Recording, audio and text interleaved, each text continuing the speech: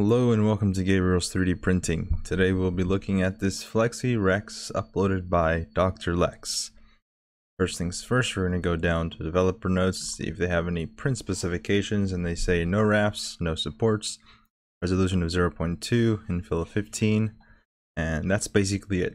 So once you're happy and you read all this, go up here to the download all files, and you should get a folder similar to this. Now all you have to do is click on this STL and drag it to your preferred slicer of choice and give it a few seconds to render in. Once it's finished loading in, we can now mess with all the settings. So first we're going to go over here to the profile section and click on this tab. We're going to select a standard quality, which should be a 0.2mm layer height, which was the recommendation from the developer. If this pops up, simply click on the discard to erase all previous profile modifications. Next, we're going to go to the infill tab, click on it, and we're going to change the infill density to 15%. So whatever number is there, just change it down to 15. And that's basically how much material is inside of the model. So we're going to lower it down to a low 15%. Next, we're going to go to supports tab, and we're going to make sure that this is unchecked because we do not need supports for the model. Afterwards, we'll go to build plate adhesion, and the developer said you do not need any wraps for the model, meaning you don't need any build plate adhesion.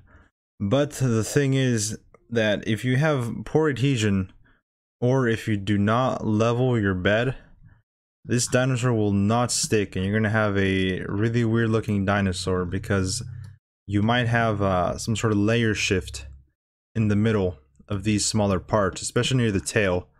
There's plenty of surface area with the model and near the top of the head, but down here where you get thinner and thinner, you might have a lot more issues with the adhesion. So that being said, if you do not have proper adhesion, like if you don't use hairspray or have some sort of friction bed, then I highly recommend you add a brim, especially if you're a beginner and you're not sure if your bed is leveled and whatnot. Add a brim if needed. So skirt, brim, you're going to click on that. And the brim will be a little bit annoying to take off, but do take your time and whatnot. But if you do have perfect adhesion and you have no problems with that, leave it as skirt, because like I said, the developer says no build plate adhesion is needed. But if you do think your model's not going to stick, definitely add a brim. And other than that, you're more than set. So once you're ready, click on the blue slice button and give it a few seconds to slice up. Once it's finished slicing, you will see a time estimate of roughly 2 hours and 25 minutes, but that will depend on the printer you're using and the settings you used, as well as a estimated filament usage of 15 grams.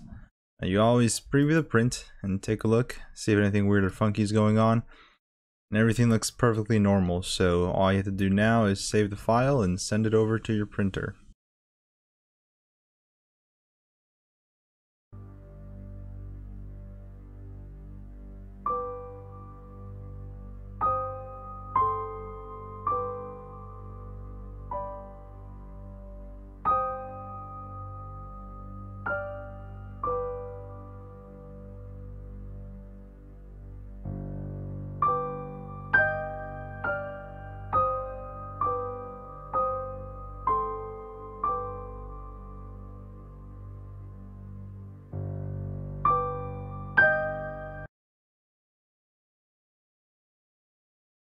Whenever you remove the model off the build plate, you may have to break the joints free.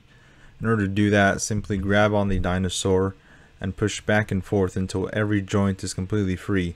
Even the small little tail one should be able to move freely.